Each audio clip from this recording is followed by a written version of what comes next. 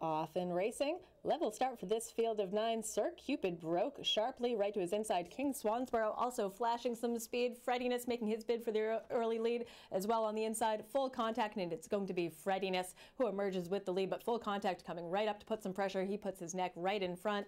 Full Contact, Freddiness. Then it's back to Life is Simple. King Swansboro to the outside in the 4-path. That is Strawberry Cone in on the rail. Gimme Back My Bullets. Whispering Springs followed by Stevie T and Sir Cupid. After flashing a little bit of speed, he is now at the back. The opening quarter, 22-2. Full Contact. He has a half-length pressure from Freddiness and Ruben Silvera right to his outside. They have about 3 lengths over Life is Simple, who's holding his position in third. Strawberry Cone biding his time right to the outside.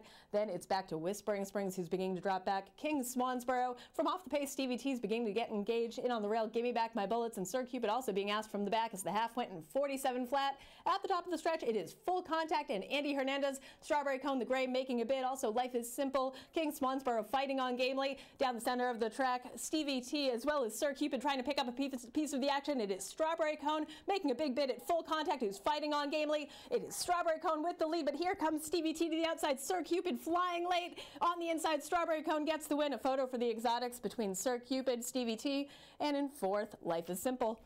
Final time of 1:15 flat. Hold all tickets until race 2 is